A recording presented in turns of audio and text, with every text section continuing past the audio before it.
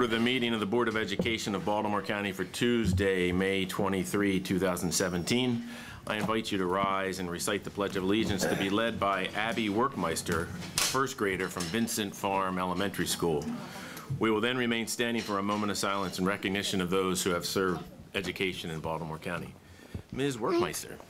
I pledge allegiance to the flag of the United States of America and to the republic for which it stands, one nation, under God, indivisible, with liberty and justice for all.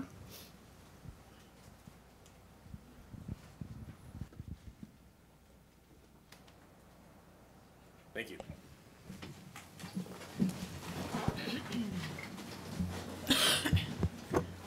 Our first item on our agenda is consideration of the agenda. Dr. Dance, are there any additions or changes to tonight's agenda? There are none. All right, hearing none, is there a motion to accept the agenda? So moved. Second? Second. All in favor? Aye. All right, then. Agenda as prepared is going to be the agenda that we follow. Next is selection of speakers. Sign-up cards were available to the public prior to the meeting for anyone wishing to speak at this evening's meeting. Board practice limits to 10, the number of speakers at a regularly scheduled board meeting. Each speaker is allowed 3 minutes to address the board. The completed sign-up cards for this evening have been placed in the box to my right, and the first 10 drawn from the box will be our speakers tonight.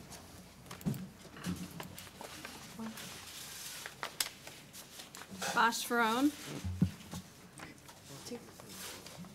Paul Mercier. Marion Moore. Steve Prumo. Jennifer Bolster. Jennifer Hines. Leona Hall.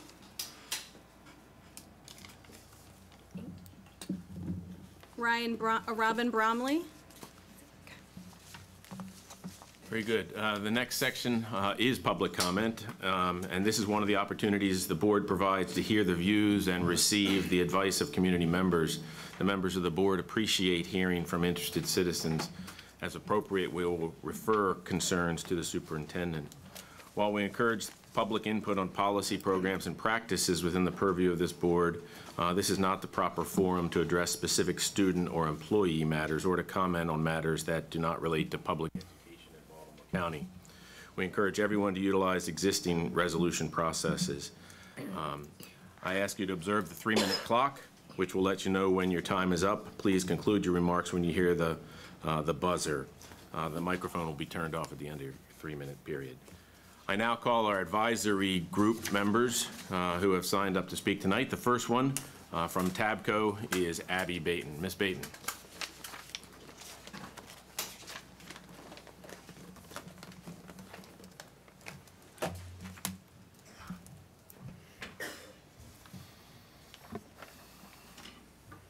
Good evening. Good evening. Chairman Gillis, Vice Chairwoman Johnson, Dr. Dance, and members of the board.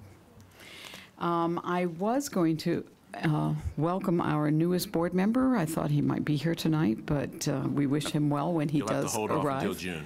Till June, okay. We would also like to remind this board that working conditions in the schools have a great impact on student learning, as well as to perform the best work possible for their children. TABCO believes that every student and staff member should be provided an appropriate environment for learning and working. When facility issues arise that impede learning, we believe it is BCPS's obligation to make timely decisions that provide sufficient accommodations or to close affected facilities. The safety of students and staff should be the top priority when making these decisions. Further, we believe for the safety and well-being of all teachers, students, and staff, and I know we're doing this, but it can't come soon enough, all Baltimore County Public Schools must be fully air-conditioned. We have been very fortunate this spring for the most part, and certainly during the winter, but after 3 sweltering days in a row last week, non-air-conditioned schools were front and center again. We hope that in the next 3 weeks we won't be faced with any heat waves, but they should not be ignored if they do come to be. Finally, with change comes exhilaration and, of course, concerns. We wait with great anticipation on the announcement of our new interim superintendent. We look forward to working collaboratively with this new superintendent to help move Baltimore County Public Schools to even higher levels. And again, a thank you to Dr. Dance for all the work that he has done. Thanks. Thank you, Ms. Baton. Our next speaker is from the Special Education Citizens Advisory Committee, and that's Elizabeth Hembling.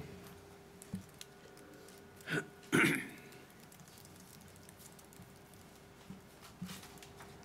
it matter which one? That's perfect. Good evening to Dr. Dance, Ms. Johnson, members of the board. Boy, is it my honor to be here as a parent representing CCAC this evening.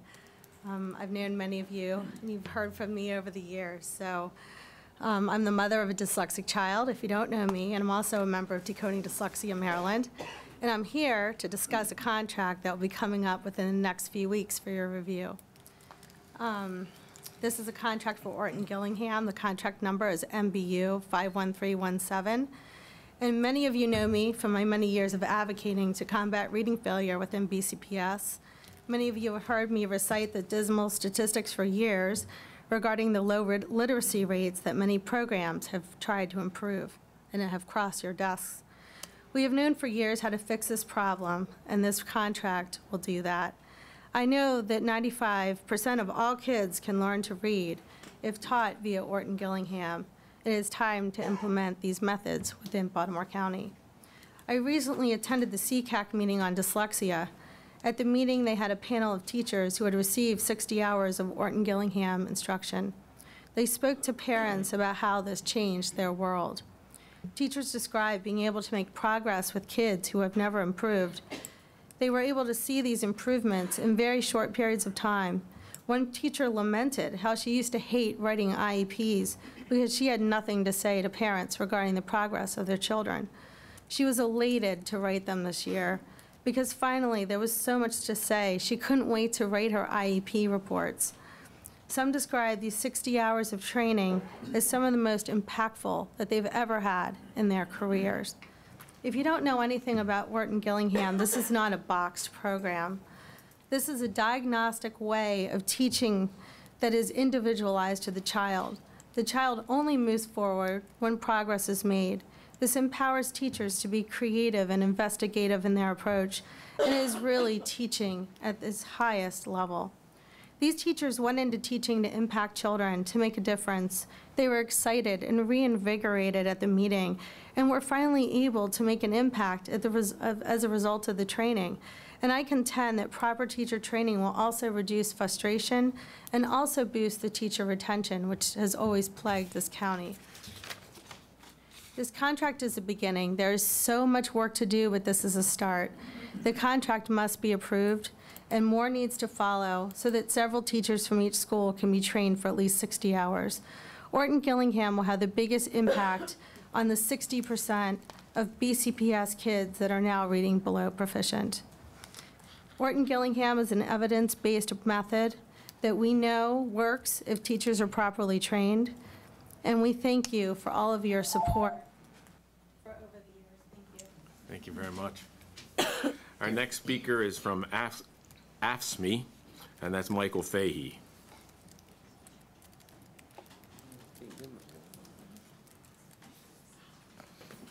Good evening, Good evening. Chair Gillis, Vice Chair Ms. Johnson, and Dr. Dance. Good evening. Members of the board. Just wanted to a few words about transportation. Mr. McRae is going to speak, the Director of Transportation is going to speak later, and I'm sure he's going to be eloquent and poetic like Robbie Burns. But he'll also have a bag of promises that would probably make Donald Trump jealous. He probably has a bright colored packet to impress you, but let me give you the black and white.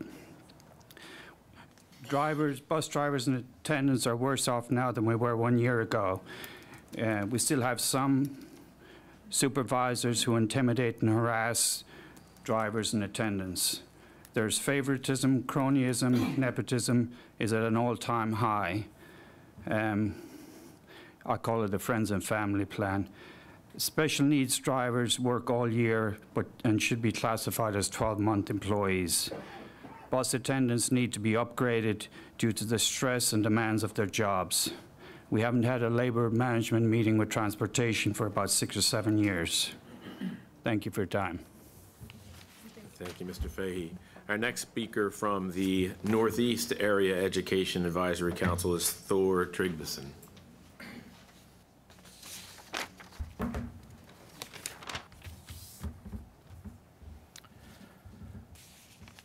Good evening, board members. The inadequate proposals for Perry Hall Middle School by Dr. Brown prompted me to come back much sooner than I thought I would have to. As a representative of the Northeast Council, I would once again like to put spotlight on the overcrowding at Perry Hall Middle School, which Dr. Brown's suggestion completely failed to address. Student population at Perry Hall Middle School will reach 1,960 kids this fall, which is 317 kids above state-rated maximum, a complete OREMS elementary school above capacity. The Office of Transportation didn't have a stellar year with severe bus overcrowding that only is going to get worse with increased attendance. Perry Hall will need at least 45 school buses, probably more, to provide transportations for these 1,960 kids at 2 per seat. Multiple buses had over 60 kids per bus last year. Now is the time to figure this out and avoid the catastrophic situation that plagued Perry Hall transportation last fall. Bus overcrowding, 3 to a seat, and kids sitting on the floor has to end now. Dr. Brown's suggestion to solve the overcrowding at Perry Hall Middle was more trailers. We want to point out that 25% of all trailers for secondary schools in the county are already at Perry Hall Middle. For the county middle schools, 3 out of every 4 trailers are already at 4300 Ebenezer Road. Adding more trailers at Perry Hall Middle, as Dr. Brown suggested, is simply not tenable and wasteful spending of taxpayer money. Students per classroom ratios are 50% higher at Perry Hall Middle than the average of all middle schools in the Northeast area. Perry Hall Middle has the lowest numbers of devices per student in the Northeast area, along with Golden Ring. Perry Hall Middle has by far the lowest number of library media per student. This is unacceptable. Perry Hall Middle has the highest number of students per assistant principals, more than twice as many as students at Golden Ring. Perry Hall has the highest number of students per teacher, has more students per counselor than any other middle school in the Northeast area. We've heard parents complain about counselors that can't work with all the kids there. Parents have complained about their kids waiting hours for help from the nurse team at Perry Hall Middle. This indicates understaffing on a variety of levels for Perry Hall Middle. It needs to be addressed, and the situation is unacceptable. We have unprecedented numbers of students in the middle school, and current staffing suggestion by Dr. Mayo are simply inadequate for a school of this size. BCPS needs to reevaluate the staffing ratios to be more in line with student population of this magnitude. Under Rule 1280, the superintendent may initiate a boundary study to maximize available space in schools. We urge Dr. Dance to start that process now. We cannot wait, and adding more trailers to the recreational space at Perry Hall Middle School is not a viable option. The area is already looking like a trailer park city. Dr. Dance, please don't let this overcrowding become your legacy. Thank you. Thank you, Mr. Tryggvason. It's now time for public comment, and our first speaker is Bosch Ferrone.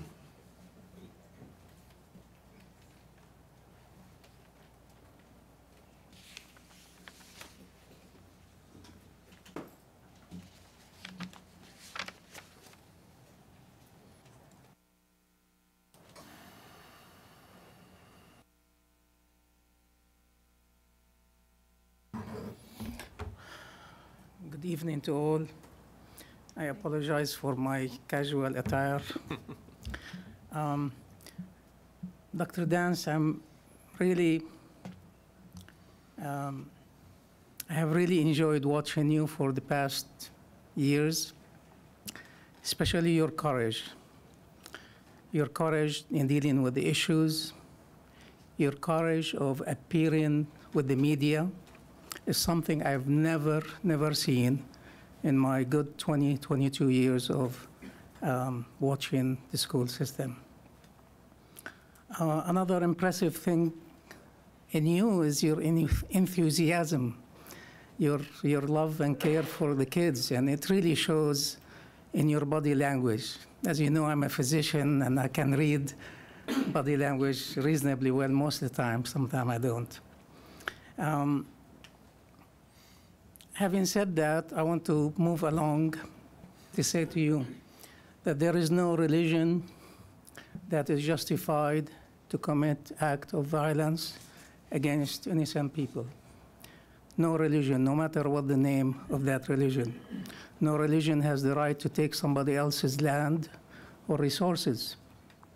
And I really feel terrible about what we all have seen. But nonetheless, the lesson is, and that's why I'm here, is that we have to respect and uphold the First Amendment, the complete separation of religion from government, from school systems. And I think that's really important. You would know that in the past 22 years that the school system has closed on Yom Kippur and Rosh Hashanah without secular reason. It's very obvious. No superintendent, no president, no chair, no one has ever really shown the proof of that secular reason. And closing the schools costs $3 million each time the school system is prolonged. So we have $172 million over the past 20 years for closing the schools on the Jewish holidays. And watching the school system, I believe there is some collusion between special interest and the past boards. I ask you to look into that and request a refund of the $172 million and put it in building the schools and taking care of the overcrowding and all the other things that we are really dealing with. So again, upholding the First Amendment is something that really drives me to kind of come and bother you each time. I lived back there, and I really know the importance of the... Thank you. Our next speaker is Paul Mercier.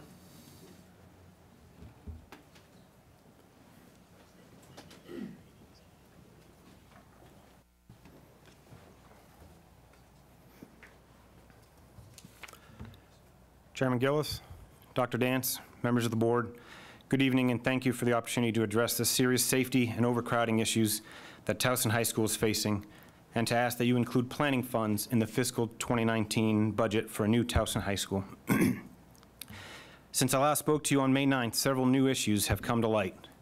A recent Baltimore County Fire Department safety report dated just last week confirms an issue that I presented to you during our last meeting.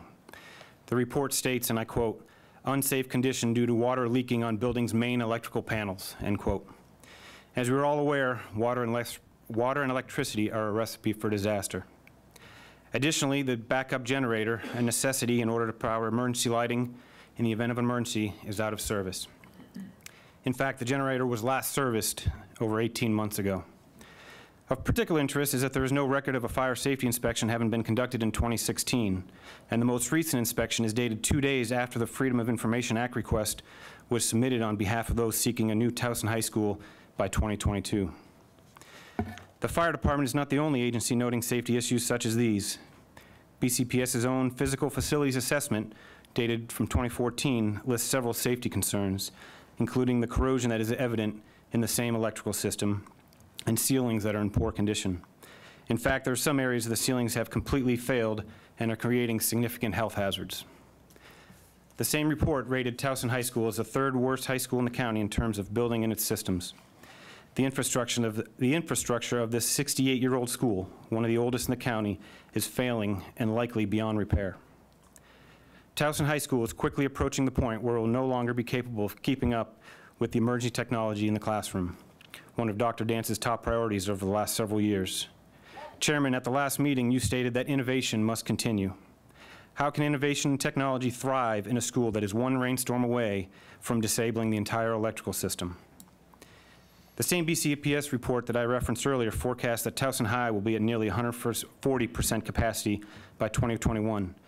This room this evening is seating about 85 folks in here, pretty crowded as you would agree. 140%, we're talking another 32 folks in this room, just to put that in perspective.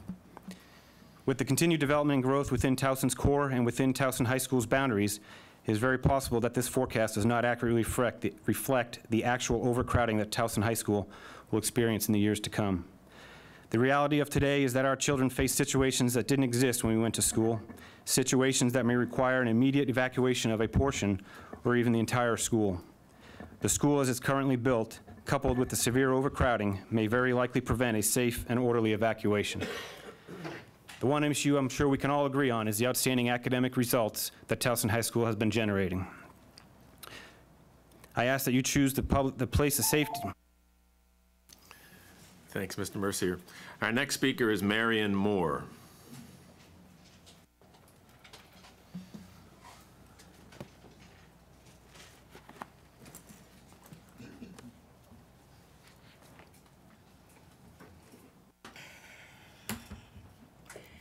Good evening, education leaders. My job is so difficult.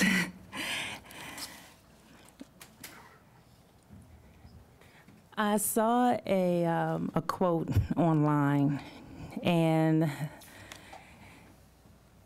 this is not exactly how it's written, but this is basically what it said.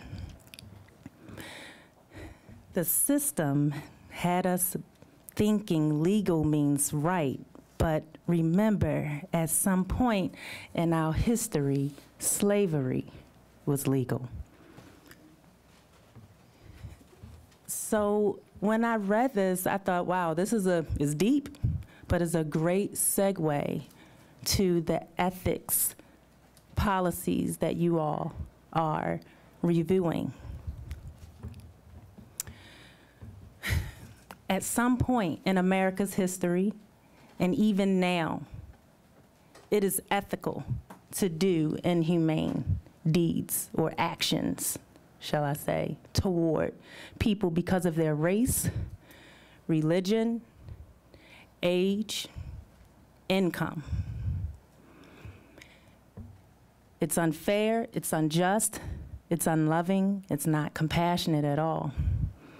And not only do we as adults have to deal with these inhumane ways that we treat one another, but children, your children of the school system, they see it on the news. The teachers have to discuss it in class, or some choose to discuss it in class because, of course, children want to know, well, why is this? And this is generational. And I've even found as an adult, I have to have difficult discussions with adults that are my elders because of the belief systems that our country were built on. I would highly suggest that, yes, ethics, equity training should be done. I think that if teachers are required to keep their jobs and have a practice exam in order to keep their job, then I think all teachers and administrators should be quizzed on civil rights, the Civil Rights Act of 1964, in order to keep their job. Because I would rather my child to be treated with love and respect than discrimination and segregation. And if the teachers of the school system is not trained on that, then we're going to have a problem. So please, let's solve this. Thank you. Thank you. Our next speaker is Steve Prumo.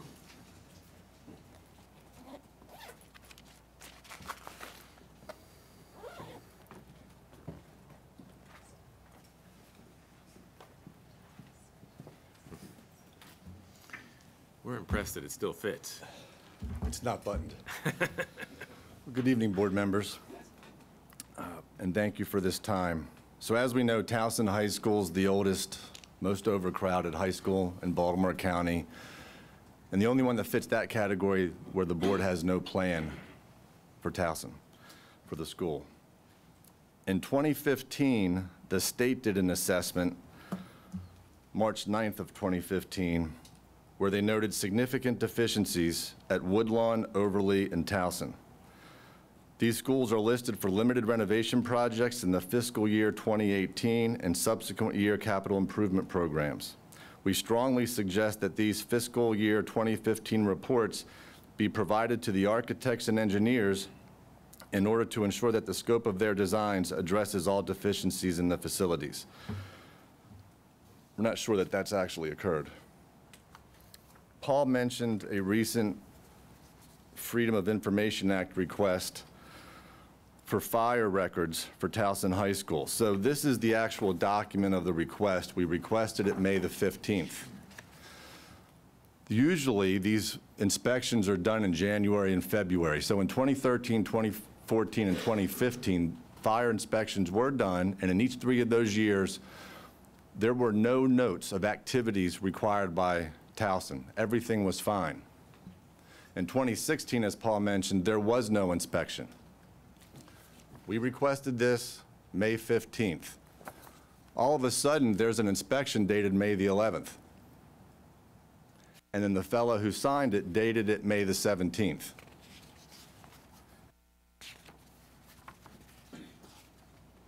And that's where he lists unsafe condition due to water leaking on building main electrical panels.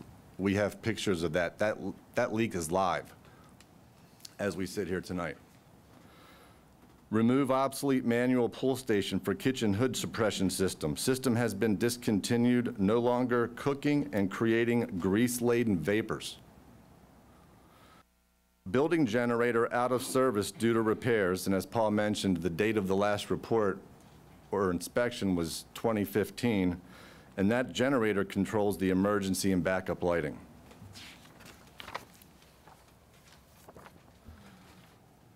The group that I've been working with has a survey out. We've heard from about 400 community folks. 95% support funding for planning in fiscal 19. 81% suggest that overcrowding in the age of the school affects learning negatively. 70% suggest private funding ought to be considered. 69% suggest that we should increase taxes to deal with these issues.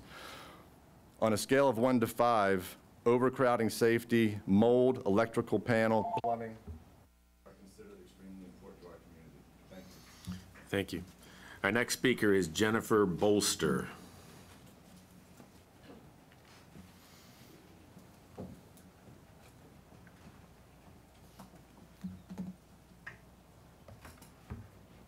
Good evening. My name's Jennifer Bolster, and I too am part of the Towson High School New in 22 Committee. And I could easily spend the next 3 minutes talking about the close to 70-year-old, 120% overcapacity, mechanically, structurally failing Towson High School, but I believe Paul and Steve did a really good job of that. I'm actually here tonight to call on this school board and the county administration to reject these cheap Band-Aid solutions to our crumbling schools.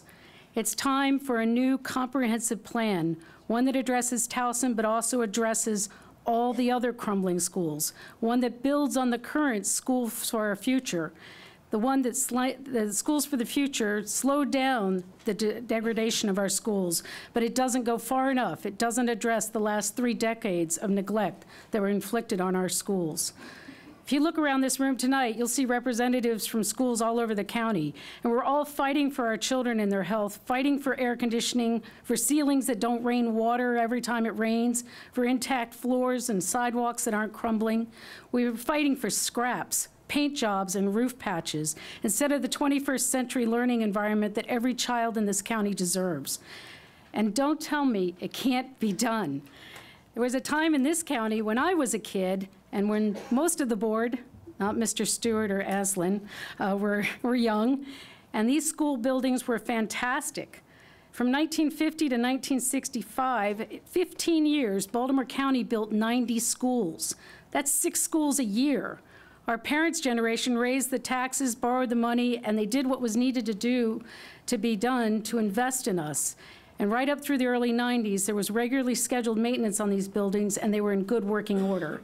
And this county then went cheap. We stopped proactive maintenance, we reverted to Band-Aids and deferred maintenance, and now we have an administration that brags about a $250 million surplus, while our drinking fountains are all shut off in the schools. And the trailers outside of our overcrowded schools are as prevalent as the weeds that are coming up through the cracked sidewalks. And we're surrounded by counties that are doing the right thing. And our families are leaving Baltimore County and going to Howard County, Harford County, Carroll County, where they build state-of-the-art schools, investments that attract great families and growing businesses. In Harford County, their oldest high school was built in 1974. And they're talking about replacing it because it's so old. Your school board website states that this board is empowered to construct, rent, and improve school facilities. Now, I know it's not that simple. I know there's a lot that goes into this. But with a change in the leadership in BCPS and in the county in the next 2 years, the retirement of our chief administrative officer, now is the time for this board to assert their power and strongly advocate for a new comprehensive plan. Thank you. Our next speaker is Jennifer Hines.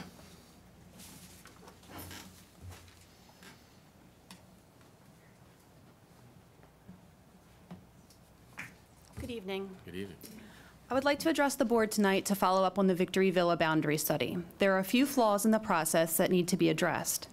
Public feedback was requested to be made through the boundary study email address. These emails were not acknowledged until a few meetings into the process when the principal of Vincent Farm suggested they be posted online for the committee members to review. This was a task designated to be done on the committee members' own time. The emails were also not posted in a timely manner. All emails were supposed to be posted publicly as they were received, but instead were posted on a weekly basis, leaving much lag time on public feedback. The maps that were provided by the boundary study only break the areas down by planning blocks, street names, and current school boundaries versus proposed new boundaries. If the #1 consideration of the study is to maintain continuity of neighborhoods, it would be vital to know which areas are considered neighborhoods along with their respective names. Many of these areas have long history, while others are quite new neighborhood developments, causing the need for such a study in the first place.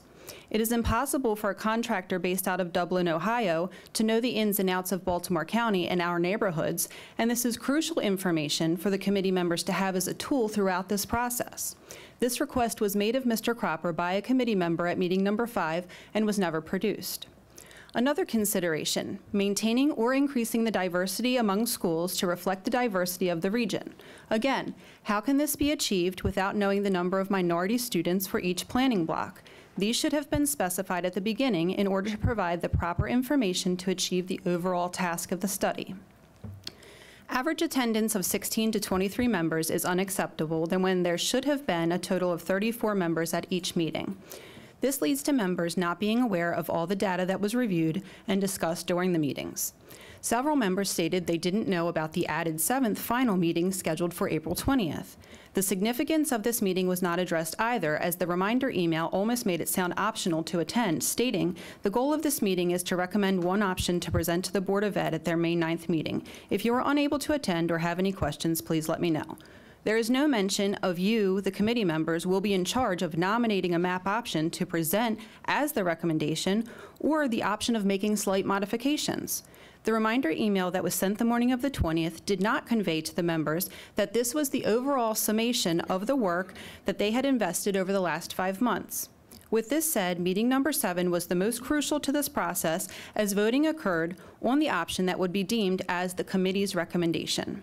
This needs to change in the future so every member is in attendance and the recommendation is a true committee recommendation. Thank you.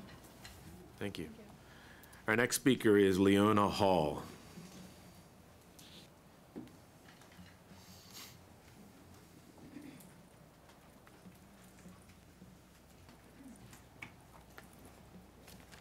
Good evening. I also would like to address the Victory Villa boundary study. It wasn't until after numerous emails and speeches at the public hearing meetings that the 10 absent committee members were reached out to for their feedback. This should be part of the policy. If voting committee members do not attend the final meeting, BCPS Office of Strategic Planning should reach out to them for their feedback and opinion immediately. If members did not attend the meeting, they were encouraged to watch the live stream videos.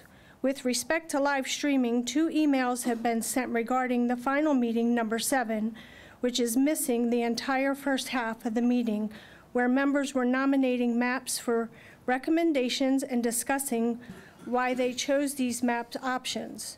The full live stream video would show Mr. Cropper speaking about public block number 38 and how he created all map options, which this slight change per discussions that had been in prior meetings. I can recall at the recommendation to the board meeting on May 9th, Mr. Cropper specifically stating over and over that he did not recall this request for anyone.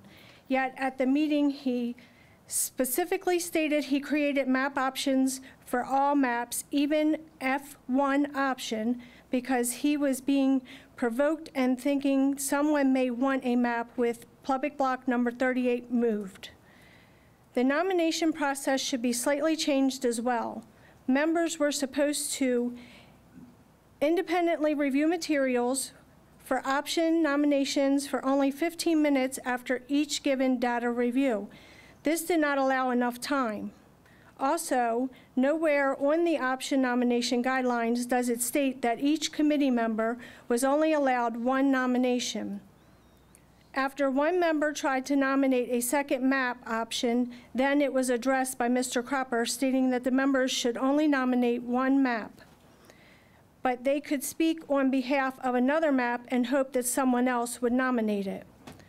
The Orms community has recently repeatedly offered new options and data to impact at least overall all students, rather than having a BCPS representative state that this is not a one-school process, that one school should not return the boundary process.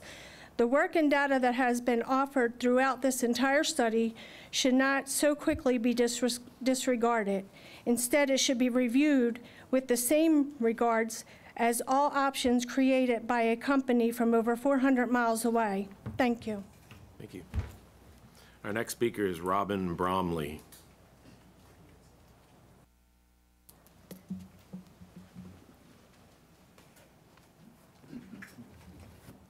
Good evening, Dr. Dance and members of the board. I'm here to urge the Board of Education to approve the 5-year Orton-Gillingham contract, MBU 51317. My children, both diagnosed with dyslexia, thought they were stupid. The children in their class had figured out that smart children know how to read and stupid ones don't. The reality is that children who can't read at 5 or 6 or 10 or 17 are not stupid or lazy or defiant or not trying. It's that no one at the school knows how to help them. We were tipped off to our oldest having dyslexia when her talented and dedicated teacher, who has a master's in education in reading, told us, I've never been trained in this, but there's something there. I think maybe dyslexia? We didn't wait to see if she grew out of her reading struggles. We had her evaluated and started her with an experienced Orton-Gillingham tutor. We had her retested exactly 1 year later. Within that year, my daughter's scores on the Wyatt 3 in early reading jumped 69 percentile points for reading comprehension, 52 percentile points, and in alphabet writing fluency, 58 percentile points. I have hard data that Orton-Gillingham works. We've continued every month, kindergarten now through 3rd grade, with Orton-Gillingham tutoring to ensure that our girls become fluent readers able to access grade level material because we have no other option. I love my daughter's school, and I see so much good there. I also see dedicated teachers with years of experience who have no idea how to teach dyslexic children. This is wrong and unfair, but not just to dyslexic teachers and their families. It's unfair to the teachers and the administrators, people who are dedicating their lives to teaching our children, not to have the skills they need to help struggling readers, especially when a proven method such as Orton-Gillingham is available.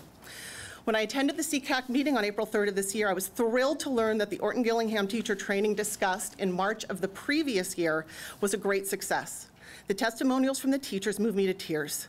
These experienced and dedicated teachers finally were able to help their students. Orton-Gillingham and structured literacy made a positive difference for their struggling readers when nothing else had worked.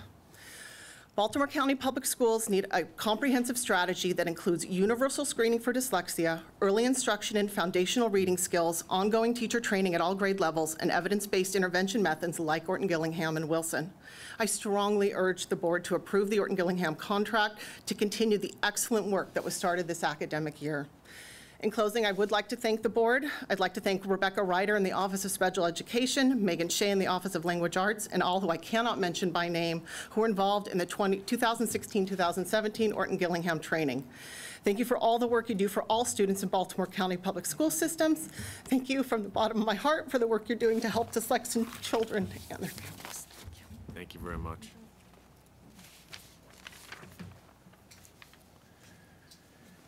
Our next agenda item is item F, new business, and it concerns appointment of an interim superintendent. And I call upon Mr. Virch to provide a motion. now. Thank you, Mr. Chairman. I move that our Board of Education for Baltimore County appoint a former Woodmore Elementary School student who was also a former Woodlawn Middle School student, who was a graduate of our Woodlawn High School, a graduate of Towson University, a master's degree recipient from Notre Dame of Maryland University, a doctoral candidate at Morgan University, a former teacher and teacher mentor at our Grange Elementary School, former director of professional development for our system, a former assistant superintendent for schools, former assistant principal at our Mars Estates Elementary School, and of course, former principal at Seneca Elementary School. Currently, the chief academic officer for the 25th largest school system in our United States. And I would add of particular note, the proud parent of 2 Baltimore County public school students, that being Verlita White as the interim superintendent for the period of July 1st, 2017 through June 30th, 2018, subject to the board and Ms. White entering into a mutually agreeable contract, and further subject to the statutorily mandated approval of the Maryland State Superintendent of our schools. There's a motion by Mr. Virch. Second. Second. There's a second. Is there any discussion? Mrs. Miller. Thank you. I am going to be voting yes. The outcome will be determined. And second, Ms. White deserves every opportunity. No one's perfect, and I have concerns about the selection, but I see the appointment of an interim as an opportunity for a fresh start. This is a one-year interim appointment. If Ms. White seeks the permanent position next year, she'll be evaluated in her performance over the coming year. There are many areas in the system that leave room for improvement. Some are quick, easy fixes, while others are more complex, costly, and long-term. But many improvements can be started immediately. Top of the priority list must be discipline and safety issues, which can be improved immediately by changing the focus from reduction of suspension numbers to reduction of incidences of violence in our schools. Another example is improving the culture in BCPS in which staff on all levels feel intimidated to express anything contrary to the directives from the central office. I will be watching for prompt action from Ms. White on these and many other critical issues. However, I am sorely disappointed with the flawed process our board leadership has conducted in this interim selection process, but I want to be clear that this is not a reflection on Ms. White. The fault rests entirely with our board, the majority of whom are hiding behind the confidentiality of closed-door meetings. Those members of the board owe an apology to Ms. White, to stakeholders who have given input on the process, and to every applicant who had the expectation of a fair opportunity for consideration. The actions of those members have been misleading and a failure to properly discharge their duty. I am certain that Ms. White's leadership will exceed that of our board. Thank you, Mrs. Miller. Are there any other comments? Mrs. Johnson. Yeah, so I actually received a few handwritten letters from students in 5th grade from Miss Kara Detweiler's class from Johnny Cake Elementary.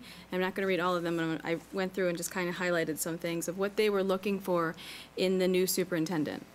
So they asked that, I hope that the new superintendent believes that children can always do great, and just because they are a different race from each other doesn't mean they can't accomplish the same thing. Another student says, I would like to have a female because I think she would do the job and get it done well and be our friend and help us. Another student says, I think a superintendent should believe that children can do anything they put their minds to and she can help them and help them never give up. Another child writes in Spanish, la educación de la mejora tiene una mejor de jefe porque yo también somos mujeres en nuestro grado y hay 11 mujeres, pero hay muchos más hombres, no es bueno.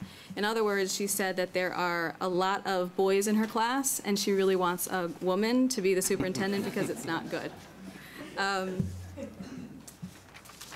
And then lastly, my favorite was, I would like he or she to be nice and not do everything grotesquely, like Gollum in The Hobbit. So I think that beyond those, I look forward to you not being grotesque like Hobbit. Thank you.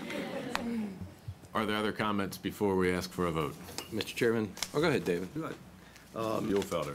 I would like to address the public and be sure that the comments made by Mrs. Miller are those of Mrs. Miller and may or may not be shared by other members, but certainly not by me.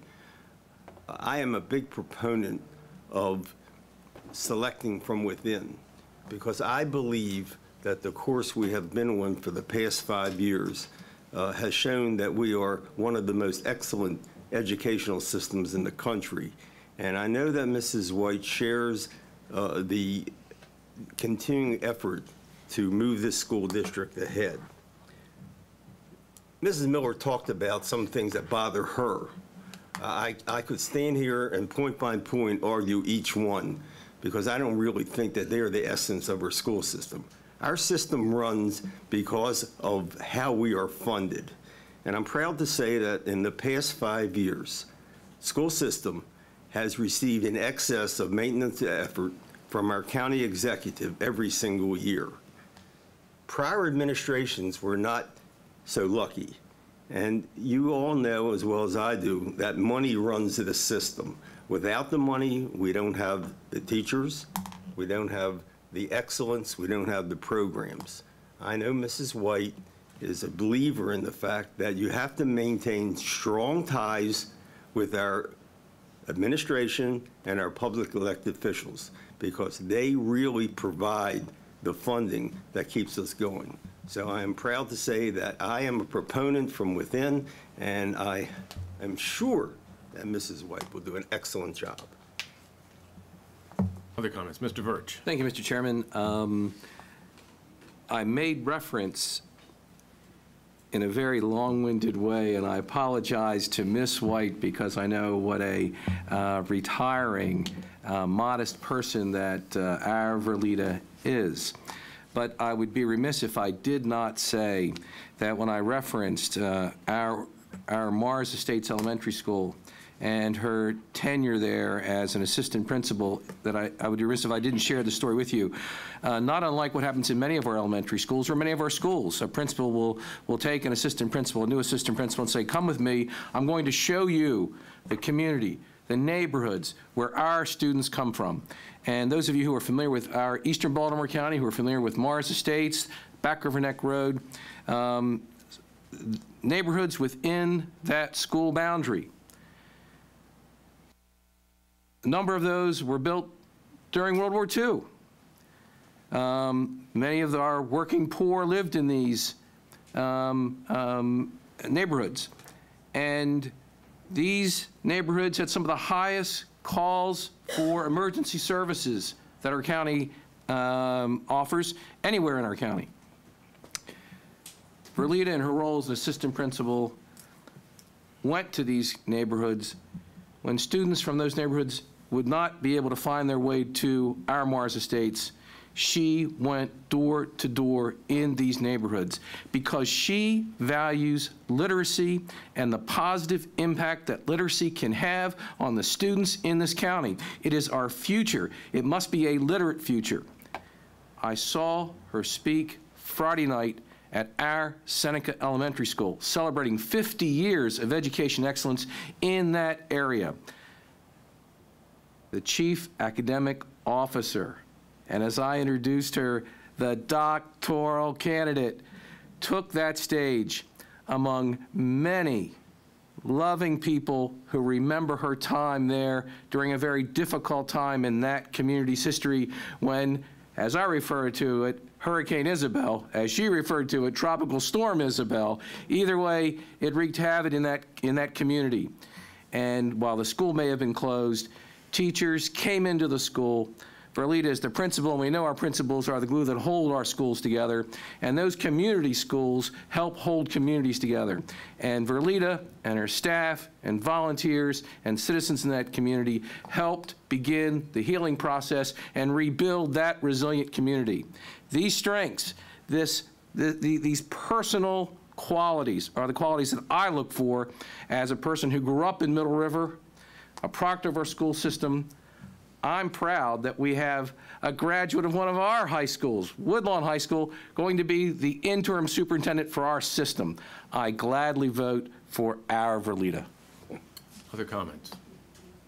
Before I call for a vote, I'd like to say that the announcement of Dr. Dance's resignation causes us to have to find an interim superintendent. It requires us to act swiftly.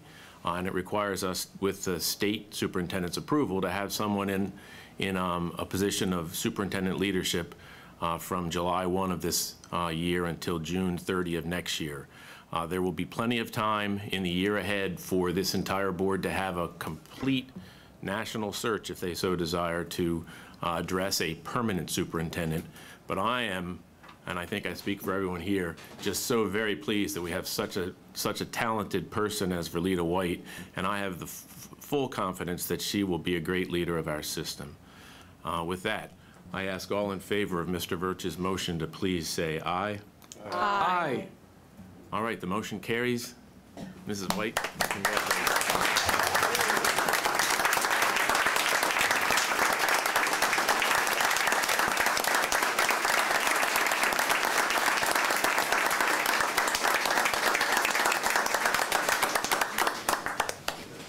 There'll be plenty of time for Mrs. White to speak in the days ahead. Congratulations again. Next on our agenda is item G, and that is personnel matters, and for that I invite Dr. Mayo to come forward. Good evening, Chairman Gillis, Vice Chairwoman Johnson, Dr. Dance, members of the board. I'd like board consent for the following personnel matters: retirements, resignations, and Area Education Advisory Council appointment. Do I have a motion to approve personnel matters G1 through G3? So moved. Second. Any discussion? All in favor? Aye. Aye. Very good. Thank you, Dr. Mayo. Thank you. Next is item H, administrative appointments, and for that I call Dr. Dance. Thank you, Mr. Chair, members of the board. I would like board approval for the following administrative positions: Principal Essex Elementary School, Principal Scotts Branch Elementary School, Assistant Principal Pikesville Middle School, Coordinator of Title I in the Office of Title I, Coordinator of Teaching and Learning in the Office of Special Education, and Executive Director of School Support in the Office of the Community Superintendent for Zone 3. Do I have a motion to approve the administrative appointments as presented in Exhibit H? So moved. Second? All in favor? Aye. Aye. All right. Doctor? Thank you, Mr. Chairman. I'd like to introduce several new members of our team who are being promoted and one who is returning to us in a principalship capacity. First is for the principalship at Essex Elementary School. Currently right now an assistant principal at Lansdowne Elementary School. That's Brooke Wagner.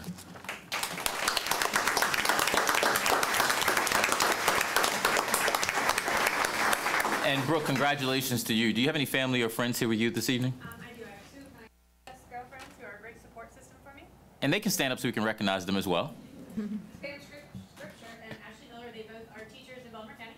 Congratulations. And Stephen Price, my current principal. Okay. Thank you. Congratulations to you, Brooke. Next is for the principal position at Scotts Branch Elementary School. Currently right now an assistant principal at Burdensville Elementary School in Montgomery County, but used to be an assistant principal with us at Pleasant Plains Elementary School. I'm joined here by her mom and dad, who are educators, and Mamie Perkins, who's a colleague of mine, former deputy superintendent in several roles in Howard County, and former interim superintendent Anna Rundle. So thank you, Dr. Perkins, for joining us, and congratulating your daughter on coming back to our system. That's Miss Lauren Tillman.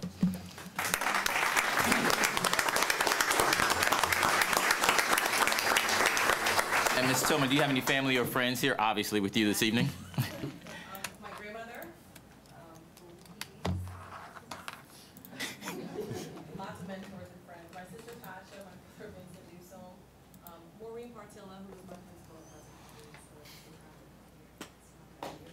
Teacher friends from Pleasant Plains, mentors.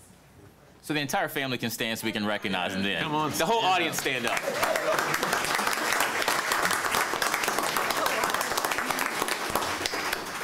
And I know Mr. Tillman is proud too, and a former principal at Centennial High School, correct, sir? Thank you. Congratulations again, Mr. Tillman. Welcome back. Mr. Perkins, sorry about that.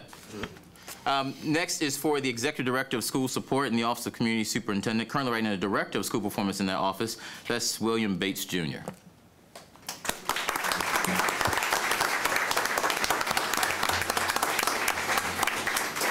And William, other than Dr. Martin Knox, do you have any other family or friends here with you this evening? I do. I have my wife here, Carla. Congratulations to you.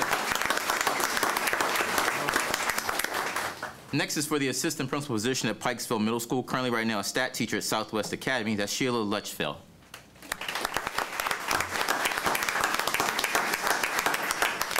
So do you have any family or friends here with you this evening?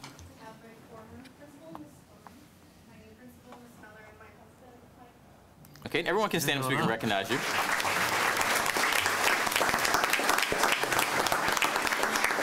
Congratulations to you, Sheila. Next is for the coordinator of Title I in the Office of Title I, and currently right now a supervisor in that same office. That's Miss Michelle Stansbury.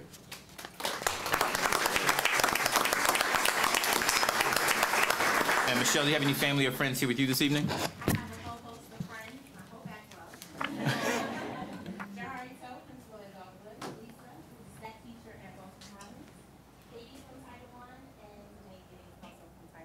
Okay, and they can all stand so we can recognize them.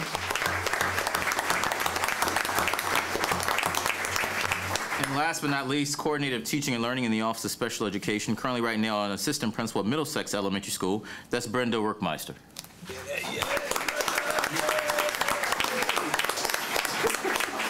Brenda, other than Mr. Verge, do you have any other family or friends here with you this evening? Her daughter. Yeah. Uh-huh.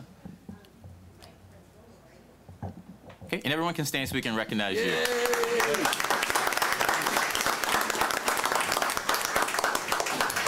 So congratulations to each of you on your promotion. I apologize, Mr. Perkins, for the slip of the tongue. Thank you. Congratulations to each of you. Very good. Next on our agenda is Agenda I, action taken in closed session. I invite Mr. Nussbaum to come forward. Thank you. Good evening. Last week on May the 18th, the Board of Education considered an appeal in... Not anything that you said. Well, I know it's all happens to me. I'm used to it. I think it's the haircut, Mr. Gill. The board considered an appeal regarding a confidential employee matter in closed session in an oral argument. There were actually two consolidated appeals that were heard together. At this time, it would be appropriate to confirm the actions taken by the board in that closed session in those matters, which were hearing examiner numbers 15-63, consolidated with hearing examiner number 16-08. Do I have a motion to approve the action taken in closed session as described by Mr. Nussbaum? So moved. Is there a second? Second. All right, all in favor, please say aye. Aye. All right, very good. That There will be carries. 2 orders for everyone to sign over at the table later. Thank you. Thank you. Next on our agenda is Agenda Item J, and that is contract awards. There is one contract that's before you, KSH 318-17, and we ask Mr. Saris to present for us. This is a new contract for our summer homeless program for high school students. We cooperate with Baltimore City on this contract, and the city has recently reissued the contract, and so it appears before you as a new contract, even though we've had this program in place for 4 years, and sponsored by the Y of Central Maryland, and it is grant funded, and we are asking that this contract be awarded for a period of a year with the option to extend for 4 years. Very good. Are there questions of Mr. Saris? Mrs. Causey. Good evening, Mr. Saris. Is this $631,500? That's the spending authority if we extend the contract for 4 years? That would be the value over, yes, the total of 5 years. And it's primarily the McKinney-Vento grant funding. If that were to change, we would have to find an alternative funding source. What did you say was the name of the The grant? McKinney-Vento Federal Act for homeless And that's what we students. have used in the previous Yes. 4 years? Yeah. So there is the possibility of it being renewed? Yes. And in the past 4 years, how many students have been benefited by this program? We started out with one high school and 30 students, and that is currently expanded to 3 high schools with a total of 80 students that you see listed here. Well, my next question was about how are the students and schools selected? Okay, so it's only 80 students total for this program? Over the course of one summer, yes. Okay, so how are the schools and then the students selected? I'm going to have to ask Dr. Wisted to provide that detail for us. Come on forward. Good evening. Good evening. The schools were selected based on need. So the highest group of students that were eligible to participate came from these 3 high schools. So is the need criteria dictated by the McKinney-Vento program? Right. And what age and year in school are these students? So it could be rising 9th through 12th graders. Okay. Students participate in the extended year learning program and then participate in a work opportunity where they're paid. Okay. And do you have statistics for the results from the last 4 years in terms of the number of students that were involved, how many of them graduated or are successfully advancing year by year? I do not have that information, but we could get that for you. Okay, that would be great. Thanks.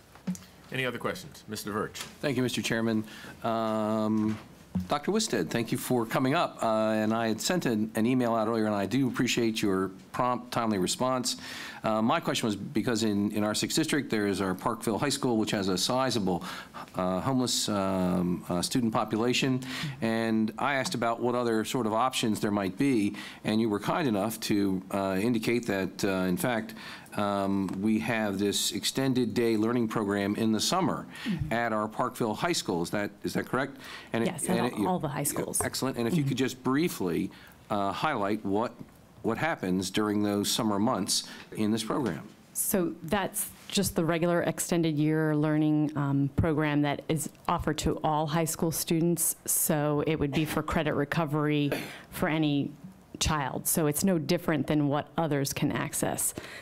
This program is a little different because it offers a breakfast and a lunch for the children, and they do a work program. So that's not offered currently at Parkville High. I see. Okay. Thank you very much. Mrs. Miller. Yes, thank you. The original contract served 30 students for 3 years, so a total of, let's say, that would be 90 students. Okay? This program. The original. Yeah. The original. I think we added, we expanded to 2 schools in 2015, I want to say, and then to 3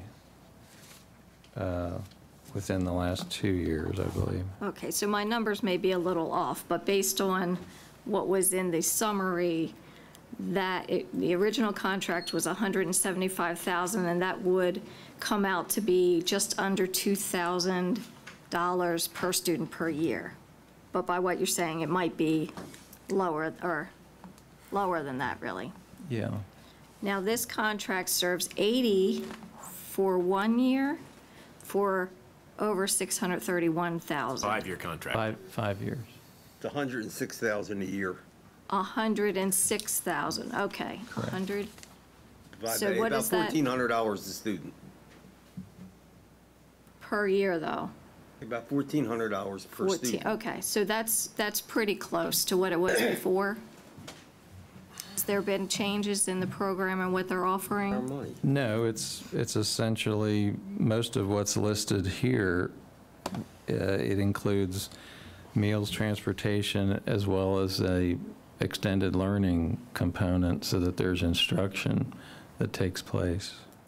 There's 8 weeks of work and 4 weeks of the schooling. Okay. And along the lines of what Ms. Causey asked, what data would measure success of this program? We could pull information as far as how many credits the children recovered, success rate in future employment after they participated in this work study. So those would be the 2 criteria that you would say would measure success? We can get that information for you. But I mean, credit recovery and employment afterwards? Yes. Okay, thank you. Mrs. Causey, do you have another question? I had a comment. The reason for my questioning, and I believe Ms. Miller, about the cost, even though, as Mr. Ufelder was saying, that it's being currently paid for by a grant, that if we have a program for our homeless population that is in fact being very successful in helping them, then it's one that if we lose the grant, we may automatically want to pay for, or if it is a really very successful program, we may want to scale it up some to help some of the other students in our school system. So that's why it's important to understand the cost per student and how many kids we could potentially add and help in this way. So thank you very much. Is there a motion to, Mrs. Johnson? Yes, thank you. This is just for the benefit of those that are at home that don't necessarily have the contract in front of them. I wanted to go over some of the highlights which were mentioned. The workforce development, academic enrichment are very important, but the daily breakfast, lunch, and snacks, as well as the paid worksite placement. So I think those are, you know, of course we want measurables afterwards, but to have our homeless students make sure they have a warm, you know, a meal, breakfast, lunch, and snacks, and paid worksite development are pre-measurables, I would think. Yeah, over the past 4 years, we have gotten some economic development funding from the county's workforce development program as well. Great, thank you. Is there a motion to approve item J1? So moved. Second? Second. All in favor? Aye. The motion carries. Thank you, Mr. Saris. Thank you.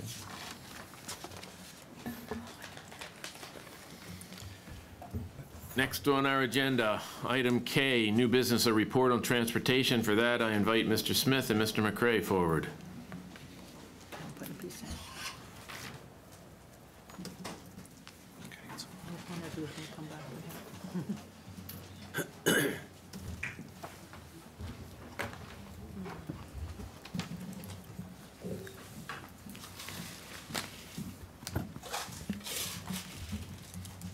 Chairman Gillis, Vice Chair Johnson, Dr. Dance, members of the board, and guests.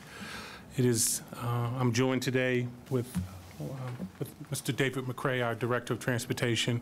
It is our pleasure to give you an update on transportation, but before I do that, I want to thank this board for your support over the last several years as we have approached the painstaking effort of reshaping our transportation options.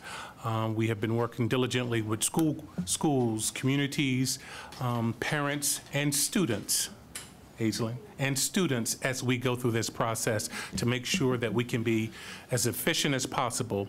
Through your efforts and through your support, we've been able to leverage technologies that can help our operation run smoother and more effective and more efficiently through the advent of AVL, the electronic routing system, as well as the many men and women who work in that department. They make this engine run, no pun intended, but they make it run every single day with their efforts in making sure that we transport our students each and every day.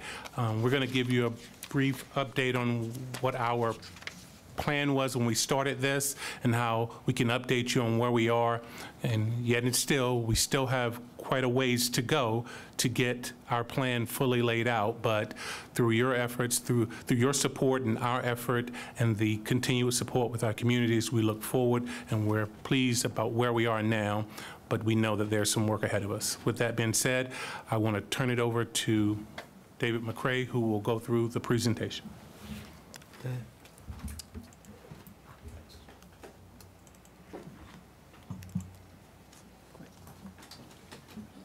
Well, thanks, Kevin, and good evening, everyone, members of the board, Dr. Dance, Mr. Gillis, and Ms. Johnson.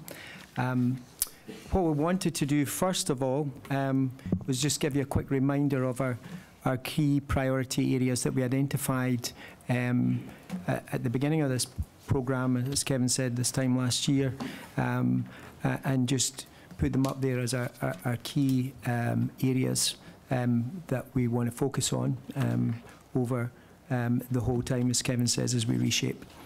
So safety and training, customer service, our students with special needs, recruitment and retention, and our electronic routing. And I'm going to, because that was our original, I'm going to use, you know, as Kevin said, all aspects of technology.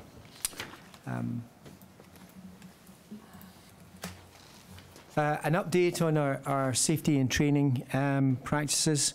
Our training programme, and particularly in our pre-service, continues to exceed the state mandated standards for drivers and attendants. We had orientation and cases reviewed by new members of our Pupil Transportation Safety Advisory Committee, who are a committee of the board and the superintendent. And what we want to do is begin to utilise a lot of the data that we're getting to really inform our future training programme development, as we're saying there, taking all sorts of data, whether that's from accidents or whether it's from other safety elements that we're dealing with on the bus on a daily basis, and really start to take that data and inform our training programmes as we move forward. Customer service, this was a big area for us that we were looking to make an immediate impact on this year. We went to one of our partners in the county, to CCBC, who really came on board with us and developed a course with us which was very specific to our staff. We, for the first time, established some of our customer service call metrics and get some real baseline numbers there. And as just to moving on to the next area where the new BCPS-serve system will give us a real opportunity this year to track a lot of those calls and really help us to solve a lot of the issues that come through our systems and utilise the technology available to us there. Our communications and customer service unit is now up and running. Our specialists started yesterday, so and we have some clerk staff that are about to go into place. They've been hired as well. So we're really looking for the next school year start to put some of those metrics that we established last year and really start to get some good benchmarks that we can improve on. An area that we really knew we wanted to start to identify is our students with special needs. We've, and I know that there's been some tremendous accolades already this evening for our Office of Special Needs. The Office of Special Needs in Baltimore County Public Schools just basically got the sleeves rolled up and started working so closely with us when we identified this area, and they continue to do so on a daily basis if it's to solve an individual problem, but we meet with them on a planned monthly basis and as necessary as well. We have short-term plan, and we just met last week to put our long 3-year term plan that we can work very closely with the state staff as well. We also had some very specialised training from the specialists from the Maryland State Department of Education to work with our supervisors, and we're working closer and closer every day with them. We have ordered some, what I would say, the smallest school bus you can possibly get, but still be in the school bus format this year, to try to help us get to some of the locations that are tight for us. It's still what you would look at, and you would look at it and say, yes, it's a standard type 1 school bus, but it's tiny. Fitted with lifts as well. Can take 30 passengers, but we'll configure them for the needs of those particular runs where we're taking them to some tight areas. Recruitment and retention was identified as an area for us. We had upgrade of our driver positions and salaries from 1st of July. We continue to have monthly recruitment events with our colleagues in the Office of Staffing, and we've really started to look at where we're having those and how we're reaching out to them, and the Office of Staffing have worked very closely with that. We're using workforce development and employment centres, as well as we actually had one in our Butis library last week as well. So we're varying where and when we're having our recruitment as well, and working very closely with the Office of Staffing. Retention is definitely a major focus for us still, and we really want to work with all partners that can assist us with retention of staff. The nature of the size of our system means we have a high turnover, so it's an area we really want to continue to work hard on as we move forward. Electronic routing, we went live at the beginning of the school year. We had some initial challenges that we worked through with our partners in the schools, and have continued to do so throughout the school year. We will begin to phase in our special needs and ESOL routes into the electronic routing system. They're more complicated than the general education routes, but we will begin to do that this year. We had a tremendous partnership with our colleagues in IT to make right some of those student information system and electronic routing glitches that we had at the beginning of the school year. And we had a development program which we went through January to July, and we're delighted with the progress. We actually had a progress meeting this morning. Very exciting for this upcoming school year is our automated vehicle location. All the fitting and installation is now complete on our school buses. We've actually used the program on a couple of occasions already, even though we're starting to go live for our summer programs and full implementation for the school year 17 and 18. Again, just to emphasize safety, our absolute priority is to keep our students safe. Our levels of service we want to improve on an everyday basis, and that's to all our stakeholders, internal and external. And efficiencies are going to help us to do that better in our system. It will make us a tighter operation. As you can see, Mr. McCray has hit the ground running. He has been engaging. This is the gentleman that calls me at 5:30 in the morning saying, I'm at the Arbutus lot just to have coffee with the guys and gals as they go out. That's the type of teammate I want to be arm to arm with, shoulder to shoulder with as we do this work. Our drivers are having more access to him and to this process. Our attendants, our staff in the transportation department is embracing this reshaping of how we're doing our work.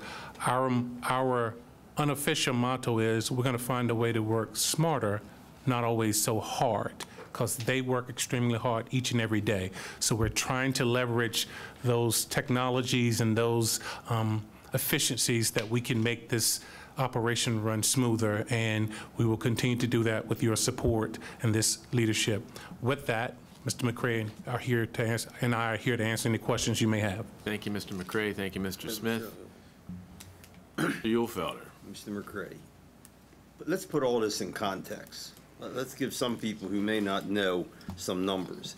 How many buses do we put on the street? How many contractor buses? How many students do we provide transportation for? How many employees in the total Department of Transportation? I think the size and scope of that organization first has to be put on the table, because a lot of what you said is directly related to the size and the complexity of what we do every day. So perhaps you could give us just some ballpark numbers. Before he comments, let me say that when we started this presentation, we clearly thought about putting all that data, but as we thought about it, we say, this is what we deal with every day, and we wanted this presentation to show you what we're doing as we move this forward. So we will definitely give you that information, but we wanted to make sure this information was about what we want our public to see each and every day. The behind the scenes of what we do, we got it.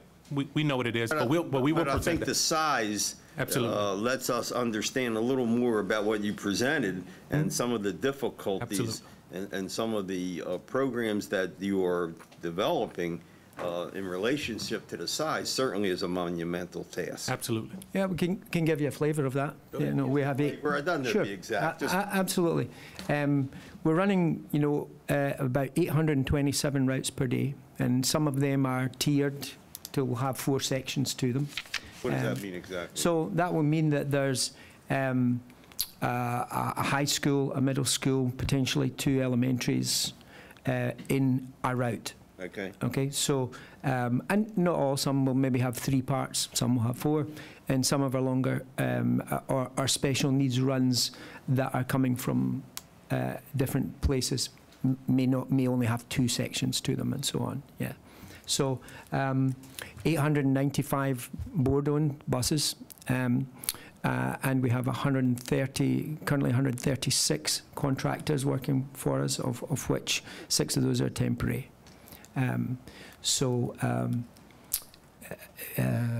We have 11 facilities that buses go out of, 4 full-service maintenance facilities as well.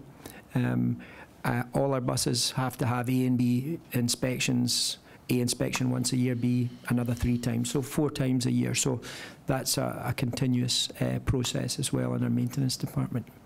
In addition to that, this fleet management handles all white fleet and vehicles that we have in service too. So all of the almost 400 trucks and vans that we have in the system, as well as a handful of vehicles that we have, they manage the entire fleet across the district. How about a little bit as to what it takes to be a driver from terms of certification and experience and things like that? Yes. Right, so when you train, our training program, when we said about what COMAR says you must do in training, our training program is a class of a full week of 40 hours. If you're a driver, in addition to that, you'll have 10 2-hour sessions of what we call behind the wheel training. In addition to that, we are certified to train drivers. We're also certified to test. Obviously, not the same trainer will test. So we test and train our drivers in-house. So yeah, it's when you come to our recruitment, there's steps to take, and in some ways it's a positive. We're giving people a profession, but sometimes it takes a bit longer. And so sometimes that can be a little bit of a tough hurdle for us. So not everybody that comes to our recruitment goes, oh, yes, that's definitely for me. But we want the people that really do take that as a profession, and we bring them on board. Do you have any idea of how many miles per year from all of our buses? And I'm sure it's in the millions of miles. But yeah, it's in excess of 14 million miles if you put it all together on a daily basis. When we do a time and mileage each sort of term, if you will, because routes change and we add special needs students in the year and so on. So, yes, Thank it's you. in excess of that. Mr. Stewart. So I had a couple questions. One was, you mentioned improvements or driver salary upgrades. Can you provide us with any specifics on that? Our drivers were previously grade 4 and they went to grade 6 in the pay scale. Can you tell us practically what that means? A driver starting today will make, once they are full-time salary, the hourly rate for that would be $15.48 per hour. And where was it before? Scale 1. Was about $12.96 before. All right. And that would be step 1. Fair enough. So what do you mean by that, step 1? As in the first step in that salary grade was where it was. That was grade 4 and they moved to grade 6. Okay. So on a related note then, as you look at retention rates, obviously the hope will be not only will we attract more bus drivers, but we'll retain them over time based off of their competitors. What would you hope for a target retention rate in 3 to 5 years from now? It's hard to say because when we have a large turnover, or because we have a lot of our staff will be in a retirement type mode as well. So when we're looking at retention, it's actually very related to the demographic of the applicant as well. We are seeing a lot younger people looking to come into the profession. I have noticed that at our recruitment events, and I go to every recruitment event. Do you know what the average age of our bus driver is? We could get you that. We could get you that, but I don't have that. It's changing ever so gradually. It used to be a more mature staff, and now, you know, we're getting, I won't say it's, I'm not saying it's a flood, but I'm saying we're getting younger drivers. Then that's not something that we've traditionally have gotten on average as we. Which ostensibly should affect retention. Correct. Yeah, over time. and we did have a retirement of a driver last week who had 49 years service. Wow. It started as a mum in her 20s. A lot of our drivers have had pre-employment and they've worked somewhere for some period of time, and then they've come to us as a transition to a different work opportunity. So as far as, sorry to continue, as far as technology goes, obviously a big part of this will be the adoption of those who are dealing with on a day-to-day basis, including our drivers. Do you see that being a challenge? Do you see that being well adopted by our drivers, by our staff and crews and so forth? What a driver needs to do in a daily basis with the technology that we're implementing, they don't have to do anything different. What we're able to do... Disrupting what has been done for many years, or the routes that maybe some of them are used to over time? More so response time. When you have manual route sheets, when you make a wrong turn or something, someone has to get up, get that route sheet and say, where are you? And they've got to figure that out. And that could be 1 minute, 1 hour, whatever the case may be. Now with some of the technology you have, we have more real time where that bus is. We had an example that took place last week where we got a call about a bus not coming to a stop. We went straight to our database and looked at it, and I let David know what I heard, and he said the bus was there. Unfortunately, it was 3 minutes early. So nice to be able to backtrack. Right. So a sub driver ran the route that day, had gone to the stop 3 minutes early. Mum had come out with the student afterwards, so we were able to say, we can definitively say, yep, the bus was there at this point in time. Apologies, we'll put that right. So, and just to clarify, this is a little bit of a different subject, but to confirm my understanding, will this technology be able or enable us to have a better conversation about school start times and about our use of transportation assets as it relates to that process? That it could certainly help guide that discussion, but the key focus in that discussion is the tiers.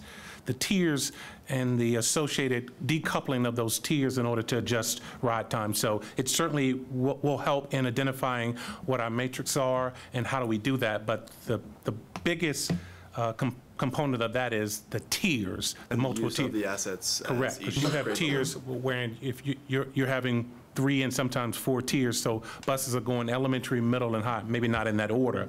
And as you change that, it's going to have a ripple effect on every other one that we have. So we certainly will use the technology in order to make decision-making as we explore that, but how we have dialogue and discussions with schools, communities, this board and staff about how do we approach the tiers and the associated costs with that. So, yes. And it may well inform, when we see a layover time of a particular period, for example, it may tell us, it's better to break this one up and put it with this one because there's 20 minutes layover time.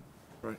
Well, actually, put it with this one, we can narrow that down and use that one over here. So it will help us, because electronic writing gives us a good information base on student demographic and where they come from and where we should have the bus come to a stop, for example. Well, now AVL will couple with that and tell us what that means in the actual timings of the routes. All right. So it will start to come together a bit more. Okay. Thank you. Mrs. Eaton. Thank you. I would like you to address one of the problems that the gentleman raised earlier in the meeting about students sitting on the floor and maybe 3 to 4 students on a seat. Is that still happening? When we've been given notification of that, obviously students sitting on the floor is not how we should be operating. And so when that's been brought to our attention, we've either made sure that the driver is instructed that they don't go before, making sure that people are seated. And where we've needed to adjust numbers on buses, we've done that. Do we still have 3 per seat? Our goal for high and middle is 2 per seat and elementary 3 per seat. For some runs that we may, in a middle school, have 3 to a seat for a particular shorter period of time. That's not our goal. Our goal is for 2 for a seat in high and middle. We're not always able to do that 100% of the time, and that fluctuates. Some of the actual riderships on buses fluctuates, but we alter that wherever possible. And are you relying on your bus drivers to give you this information, or do you have a student count per bus and you would know automatically how many children can fit in these seats? We work with our partners in the schools as well. There's a lot of staff on site at the schools as well that work with our supervisors and our routing assistants where we need to make alterations. So yes, we get information from drivers, but also from schools. Okay, thank you. Mrs. Miller. Hi, Mr. McCray. Hi. I appreciate that this is a long-term fix for all the issues. However, you've been focusing on what's to come, for next year and whatnot. Can you explain what you've seen happen, what improvements have happened over this last year since you last gave us an update, and specifically the ones that the parents and the students would say, yes, this has changed? I think we're responding faster, quicker to our inquiries from families and from schools. That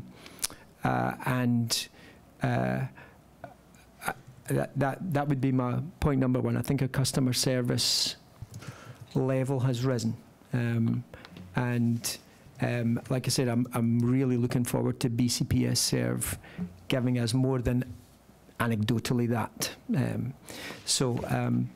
I would say that from that point of view, we are addressing our if it's to do with a late bus, if it's to do with an element something that's happened on the bus, we are responding to it, quicker and more efficiently. We've certainly worked very closely with our schools on issues happening on the bus, because the bus can be a reflection of the classroom sometimes too. And that's something that we want to continue to increase, is the partnership with the schools, and how we can help with that. We're actually housed with safety and security. We're talking and working with them on a daily basis if we have any issues like that in the bus. And I think we're responding to that. Whilst it's still a tough part of the job, I think we're responding to it with those partners very strongly. How about ride times? We are, that's one of our partnership with the Office of Special Education. We've really focused on the database that we have on ride times. What automated vehicle location will also help us with is that where it's an individual ride time of a special needs student, the system will actually tell us from the moment the door opened that they got on the bus at that bus stop for the ride time, not that bus goes out for a long time, which is where we currently are, and we do the best that we can with ride times. What it will tell us is bus stopped at this stop, stop arm came out, door opened, door closed, off to school, and we'll be able to measure that and monitor it. So that where it makes sense, we'll, like for example, I'll use an example this year, we put on an extra bus for the Harbour School, one of our non-pub schools. Well, we kind of just worked out that we need to split this up, that the rides are too long. Automated vehicle location will tell us that student by student, and it will tell us who we should split up and who we should put where. So over this past year, have you seen a decrease in the ride times? Yes, we have, because we've been able to work on them individually with the Office of Special Education, identify them, and I can't give you specific data yet. That's where we're really looking forward to this, to be able to show those reductions. But I would say, yes, we have improved on ride times this year. Do you know what your longest ride time is right now? I have data back there. I don't have it right here with me, but I do have that data. We can get you that. Thank you. Mrs. Johnson. Thank you. So this is probably the department I know the least about, but I get the most complaints about, unfortunately.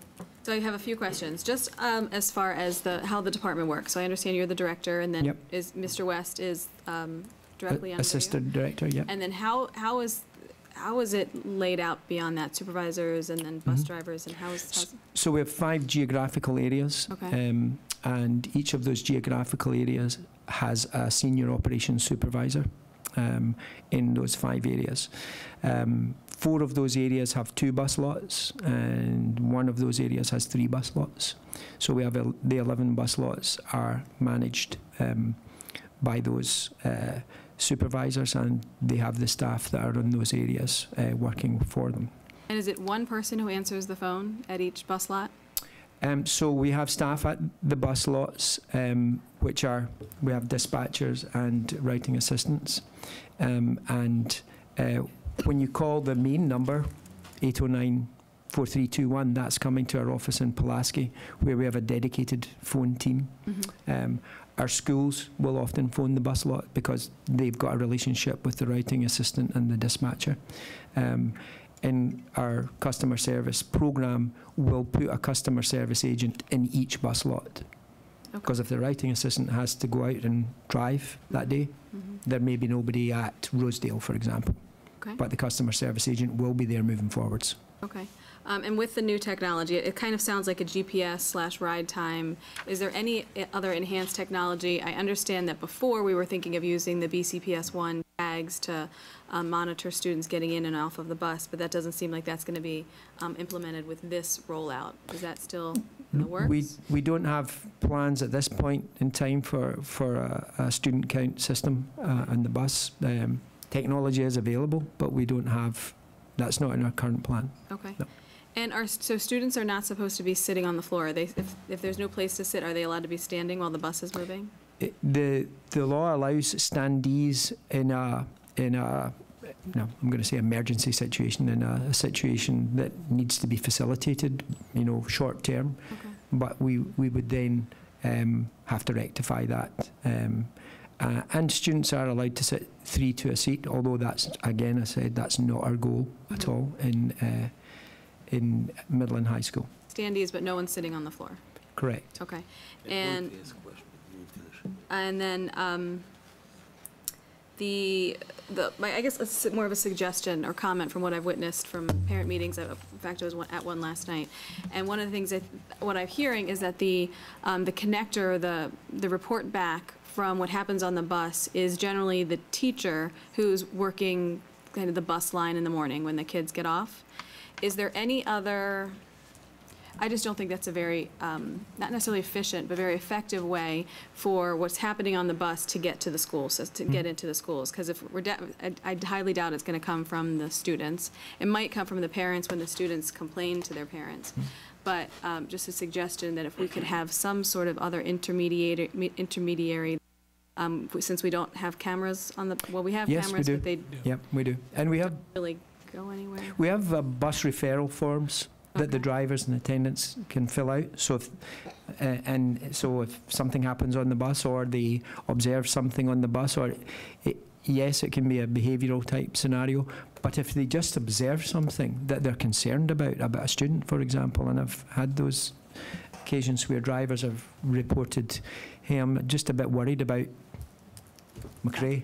Yeah. They can write that referral, and that goes into the school, and it's a tear-off form that is given to the school. And we do have video cameras on all our board-owned buses, so we are regularly viewing video footage. What does the professional development look like around those bus drivers being able to, or being knowledgeable about filling out those forms and being willing to fill out those forms? Because I know that our teachers, our full-time teachers have PD. Is there any? Yeah, we cover that in our in-service training, and reminding that referrals are there for.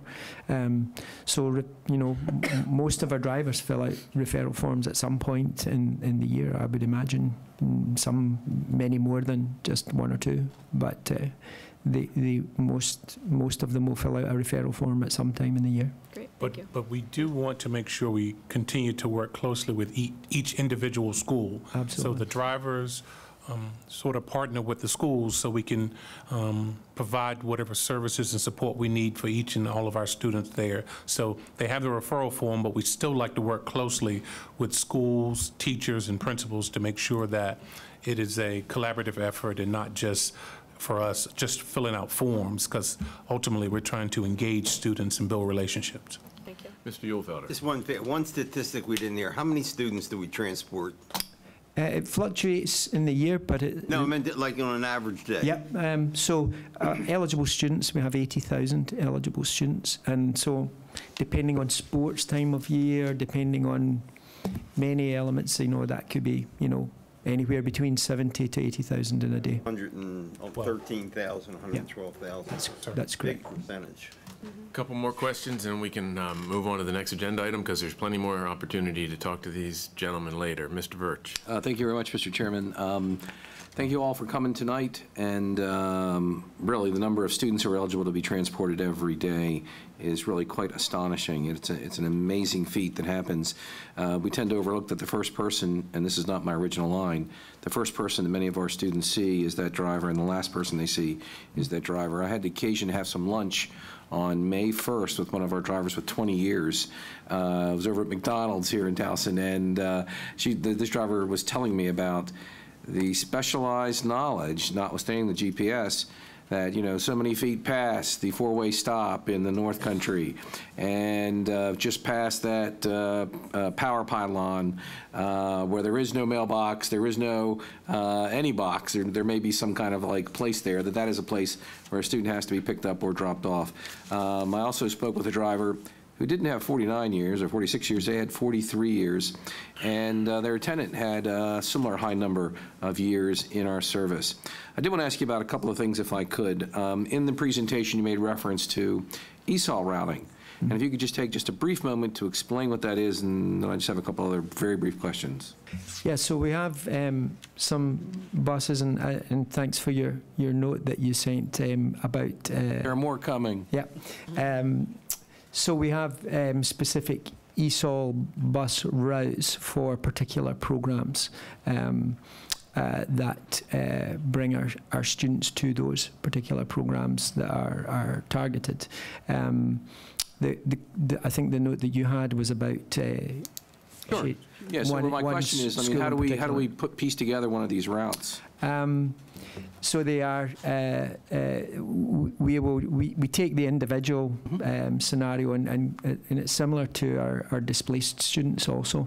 We really have to look at where those individuals come from, and how we can sort of, and I'm going to use the word piecemeal, you really do have to piece the route together, because people are coming from a lot of different locations to get to those programs. Right. So they're quite specialised, and they tend to be difficult to really get the bus filled up, if you will. So they tend to be, they're some of the routes that make it difficult to put together, 4 tiers, for example, like Kevin talked about earlier. Now, are there any specific ESOL program destinations that come to mind this evening? No, we have them all over our programs, to be honest. The question I think that you'd asked was, we have a slightly different structure in our elementary ESOL programs, and I was speaking with Dr. McComas, and she can fill you in with that. Our ESOL programs in elementaries are,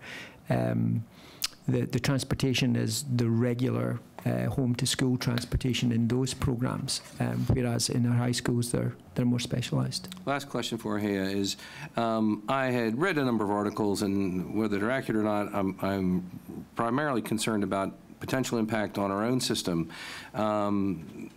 There was a new federal regulation, or relatively new, that drivers who previously may have been permitted to drive school buses, it related to, I don't know whether it was an apnea condition or whether it was the use of a CPAP, that those drivers were no longer permitted to drive buses.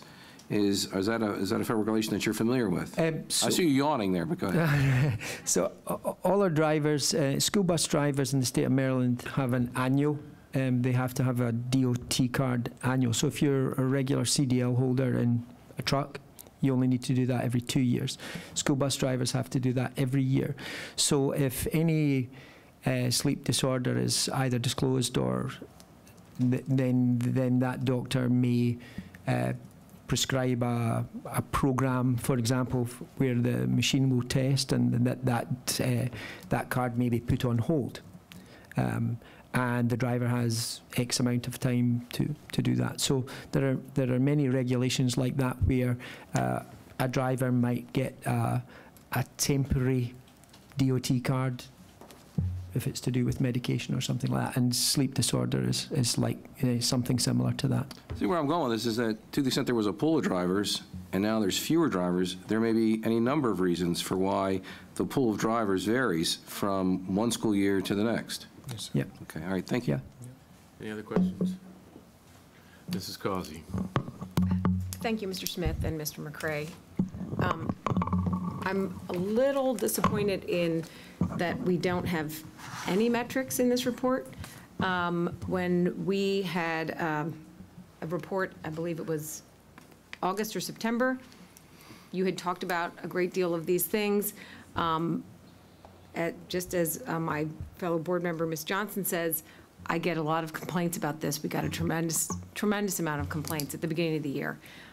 So I would like to see, and I don't, hopefully we don't have to wait 8 months to get the answers, as we waited 8 months from September until now to get an update. What are the baseline metrics? I know I got a lot of calls in my district, but I don't know how many calls others got. I don't know whether these situations were resolved, or whether we still have parents concerned about their children waiting at the bus stop. I know when I attended a PTA meeting with Ann Miller and some others at an elementary school, the PTA, and it was great that you were there, serious concerns about their children. And we don't have any metrics to tell us how we have done this year. How many complaints did we receive? How many of those complaints were resolved, and in what time frame? I ran into a parent who said it took him 4 weeks at the beginning of the year to get a stop moved from Shawan Road and 83, literally, to a safer spot in a cul-de-sac. And it was only a 90-second difference in the bus, including turning around, because I drove there, and you know, did a little constituent service for that family. So I would like to see, as soon as possible, what are our established call log baseline metrics? The other thing, I mean, when would you be able to have that for us? The system is just beginning now, the BCPS-serve system. The statistics that we had, which were hand statistics last year, we do have a record of those. Okay, From the early part of the school year. Okay, so you, at the beginning of the year, cannot collect for us what happened to how many complaints we received and how many routes were adjusted to correct those problems, and what the time frame was for any of those corrections. The direction from this board is for us to address the problems that we have. And we can certainly run statistics, but every complaint or concern that we get, we follow up on. Now, if you want the statistics, we can do that, but my understanding is the goal is to resolve the matter. We're building that metrics because that metrics is coming from in infancy to building up. So we will do that, but I don't want the impression from this board to be that we don't respond to every response that we get. We would ask that as those concerns come in, that we get them in our office so that we can follow up on them, because if not, and they come to your queue and they don't come to us, I don't know they exist, and so the team cannot work them through. I'm not saying that the ones that you have gotten that have not come to us, we try to follow up on every single one we have to make sure that we can work collaboratively with the school and those communities. As it relates to bus stops being moved, we get hundreds of those requests every single year.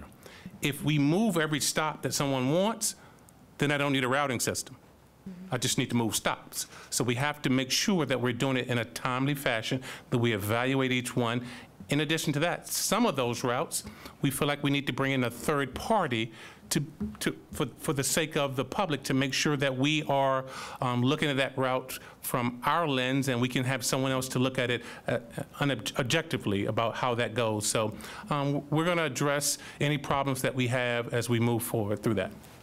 The issue is, when we're trying to continuously improve or make drastic improvements, as it seemed we needed to do in this department, it's good to know those numbers so we can see our improvement. So what this report is showing me is that we have no idea whether we've improved this year in terms of customer service, rider time. You answered Ms. Miller's question in part about the special needs students and those rider times decreasing, but I know in my district and other districts, typical students on typical routes also have very long ride times. So that's something that we would hope would decrease, not just for our special needs kids, although it's certainly, they have to be our priority, but for the other students as well. So we have no numbers related to that to know whether we've improved in that area.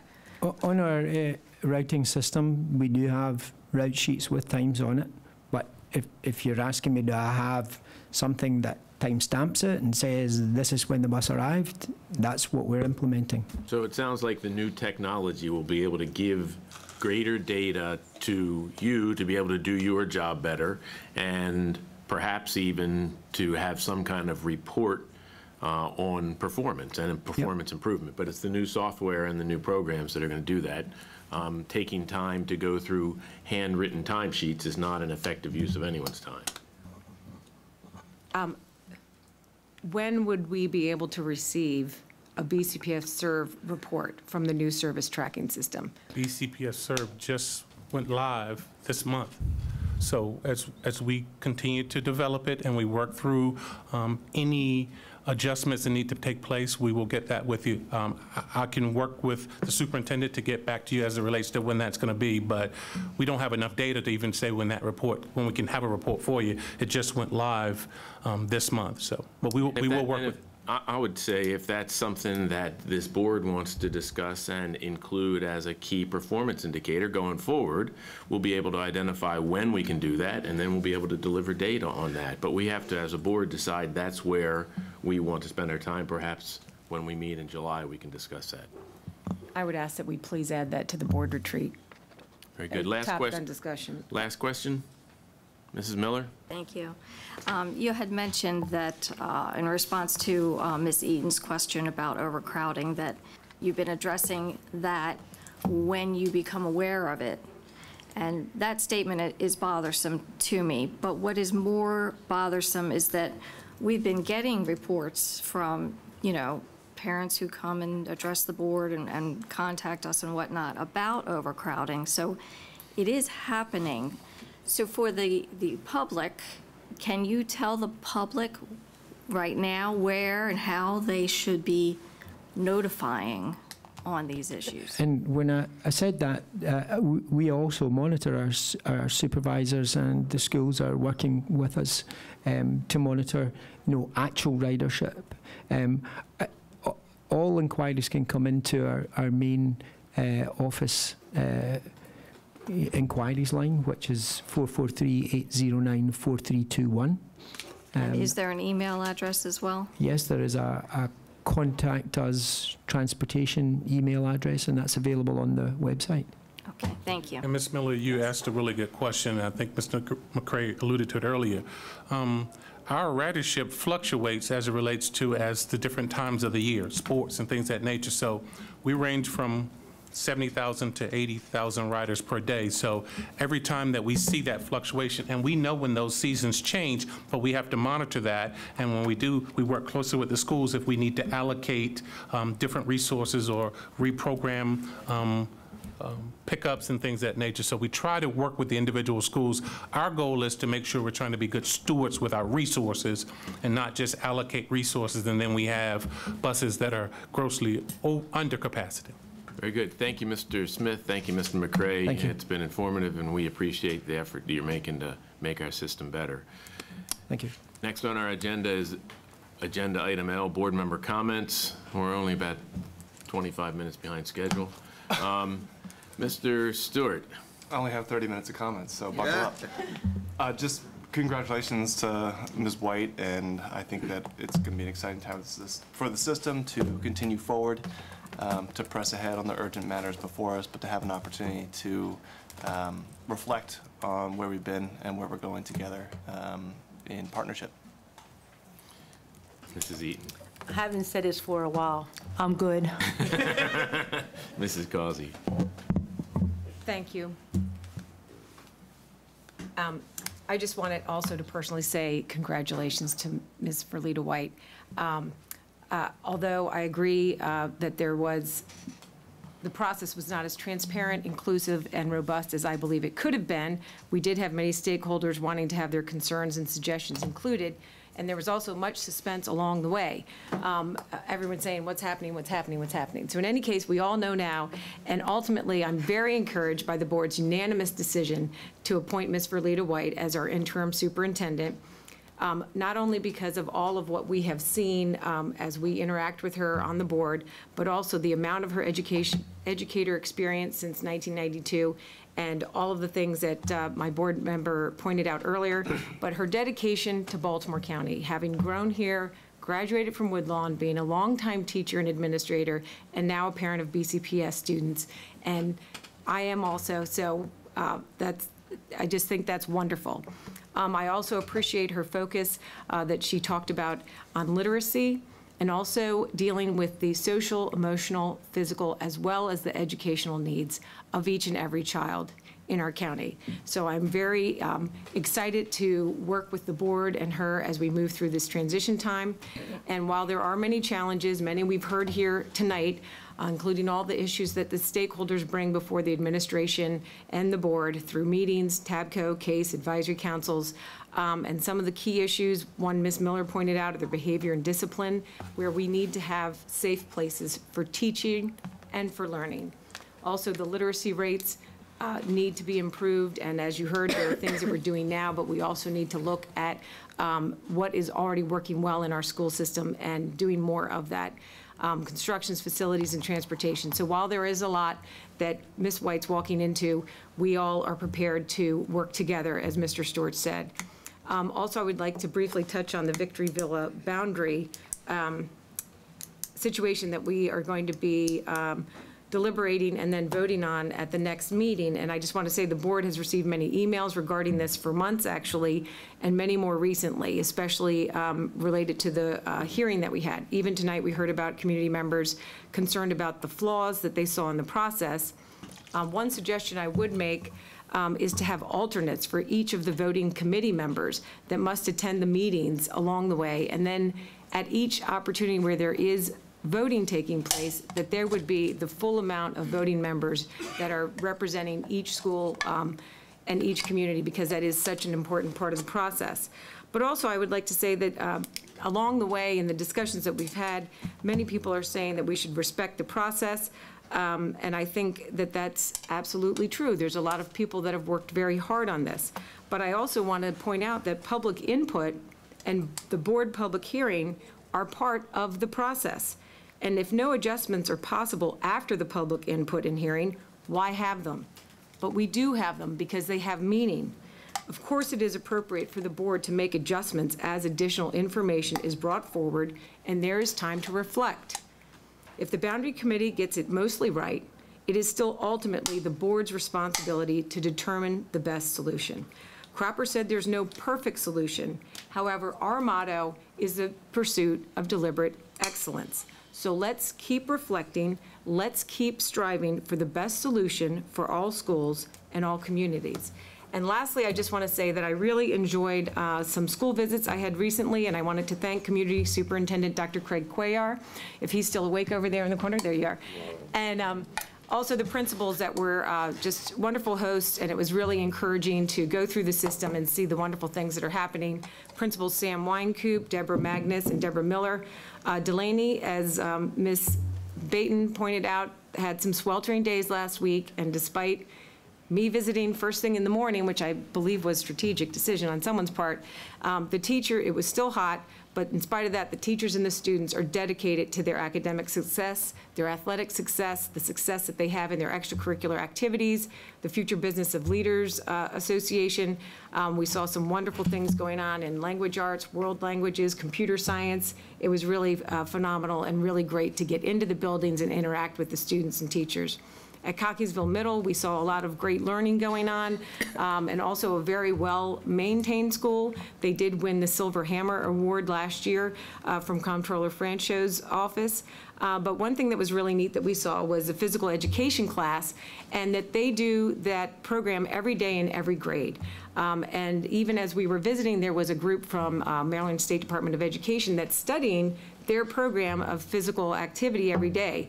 The school's high achieving, and the administrators feel that that extra time that the kids get to interact with each other and exercise may even help lessen behavior issues because they have good statistics in that regard. Also, I wanted to say thank you to Jacksonville Elementary School. They pointed out they had made some incredible strides in student achievement. I'm not going to say the numbers, but they were phenomenal in literacy and mathematics. And one of the things I thought that was really neat about the school is that they have so many places involved in literacy. They have the library.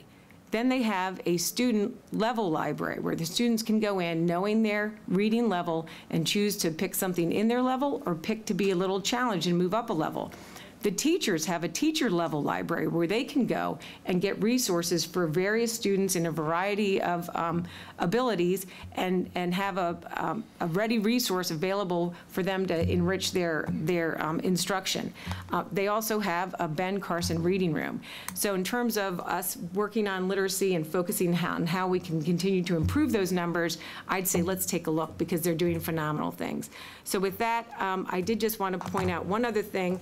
I get all kinds of, we all get all kinds of magazines. One I get is from one of the fine public universities in Maryland. And in it was an article I just wanted to point out. To the Stars, it's a University of Maryland engineering grad who will be the first African-American International Space Station crew member. And that's going to be, she's going to be working and living alongside a Russian mission commander and a German fellow crew member. And I just, after we went to the National School Board Association conference out in Denver, where they had astronaut Scott Kelly as a keynote speaker, I just thought that this was phenomenal, and I wanted to bring this because we are trying to increase underrepresented groups in STEM. And it's just phenomenal when you have real-life success stories of what can happen when you have students that are encouraged to expand their interests and just go as far as they can go. And she's going to outer space. So I just wanted to point out that there are success stories all around, and it's good to see them. Mr. Uhlfelder. I'm pass. How's that one? That's very good. We'll pick up the pace here. Mrs. White.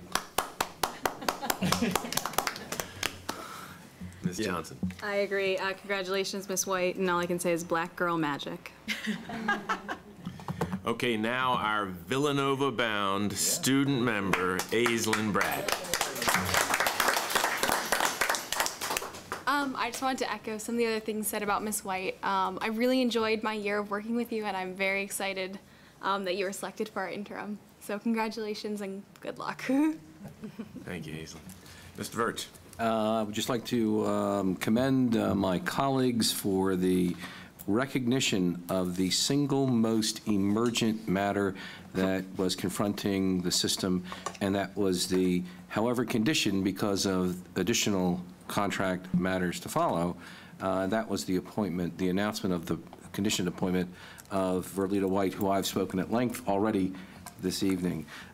Secondly, goodbye to our Aislinn, and best of luck at Villanova. As a board member, I've had quite a fun time this month. I was at a Love Thy and Neighbor dinner at the Islamic Society of Baltimore. And if any of our members have the opportunity to go to such an event, it is well worth the experience. I also was able to go and tour our Overlea High School with Monica Sample, the principal. A lot of good things going on at our school in addition to the air conditioning work that's occurring there. I also toured our Shady Spring Elementary School with Ken Dunaway, and I was able to go to the class where art teacher Miss Farami was conducting class. I saw one of her students' works of art at the Baltimore Museum of Art, and I was able to compliment the teacher about that. And she really was kind of thrilled with the fact that somebody was making connections with her own students. There was this fantastic senior art reception at our Carver High School, followed by a film premiere. And if you have the chance to do that, I would suggest to my board members you should definitely do it. It is a fun event. The film premiere is also cool. First, on the art reception, you get to talk to the students and see their work. And when you ask them if they can sort of, take a moment and share it with you, it's always good to preface it by saying, now, I don't want you to explain your vision in such a way that it would limit any future interpretation of the meaning of your work. The films really is the multi-year, the film premiere is really a multi-year project of Ali Khalid, and you'll see his name as a credit on many of the students' films. He's the lighting guy, but he really has been one of the driving forces behind that very, very successful effort. One of the other artists who I met was Omar Harris, whose brother was there, and his brother's been used as sort of like the model for some of the works that are posted up on the wall.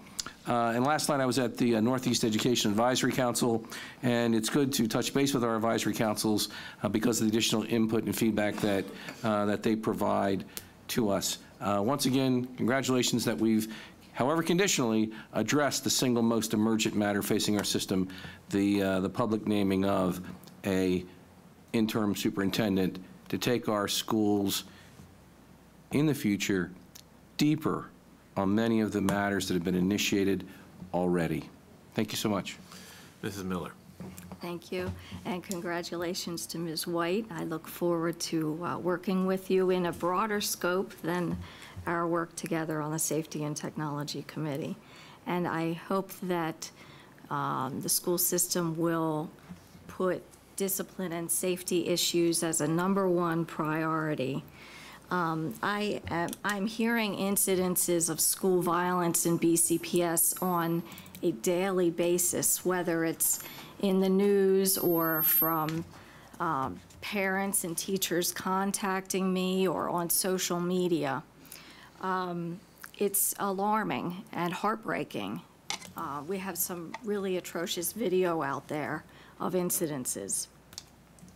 Many students and teachers are afraid to go to school. And this is an escalating issue, and I fear it's coming to a breaking point. Our leadership must take immediate steps to address the issues at their root and to formulate a long-term strategy as well. Related to that, on April 18th, the board voted to hold a public input hearing on discipline in order to improve our discipline policies to make them effective. Now, with the departure of our PRC chair, Romaine Williams, and the resignation of Dr. Dance, the hearing has not yet been scheduled, but I ask that the PRC take this issue up again as a priority. And finally, I make my repeated request to be able to serve on the PRC. Thank you, Mrs. Miller. 27 graduations to come before our next board meeting on June 13. We have a capital budget hearing tomorrow night. We have a national holiday on Monday the 29th, and we have our next board meeting on June 13. We're adjourned.